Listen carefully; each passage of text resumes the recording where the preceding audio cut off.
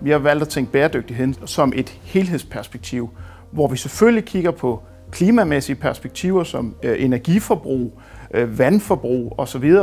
Så har vi også meget fokus på, hvilke materialer man bruger, på hvilken måde belaster de miljøet. Men vi har også valgt at tænke det ind i et bredere perspektiv, som handler om handicapvenlighed, som handler om, hvor vi er placeret i forhold til de omkringliggende omgivelser, kulturliv og byliv generelt.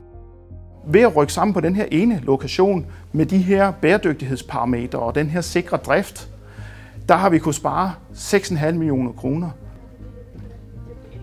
Når vi arbejder med materialer i et bæredygtigt byggeri, så ser vi altid på en livscyklus-tilgang, hvor vi kigger bredt på de forskellige kvaliteter, et materiale eller et produkt kan have. Her tænker jeg eksempelvis på CO2-udledningen, men også på anlægs- og vedligeholdelsesomkostningerne, på funktionaliteten, som er rigtig vigtig, og så selvfølgelig på den æstetiske bæredygtighed, som er afgørende for, at man har et produkt og en løsning, der holder i mange år. Vi endte med at vælge den her smukke aluminiumsfacadeløsning, som har en ret lavt miljøbelastning. Den er vedligeholdelsesvenlig, og så har den en god robusthed. Og det har den blandt andet i kraft af den legering, der er lagt på facaden, som vi har stillet stærke miljømæssige krav til, så den ikke afgiver unødige giftstoffer til omgivelserne. Valget af materialer har også stor indflydelse på skabelsen af det gode indeklima, og de gode indeklimakvaliteter opstår i samspillet mellem temperatur, luftkvalitet, dagslys og akustik.